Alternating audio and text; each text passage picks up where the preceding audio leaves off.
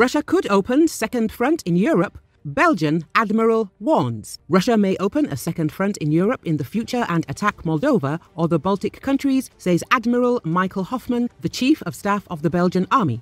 The Belgian Army's commander urges Europe to prepare, cautioning about a potential war with Russia. He highlights the ongoing aggressive rhetoric of Russian President Vladimir Putin and the Kremlin's shift towards a war economy. We see that Russia has switched to a war economy. I think we would be right to be worried. It is by no means out of the question that they might open a second front at some time in the future, either in the south, in Moldova, or the Baltic States, stated Admiral Hofman. He added that such an attack is not ruled out in a few years' time. According to the Belgian military leader, Russia might be weakened by the war against Ukraine, but it will ultimately rebuild its military machine and restore its armed forces. They have already shown that they have the will to attack a neighbor.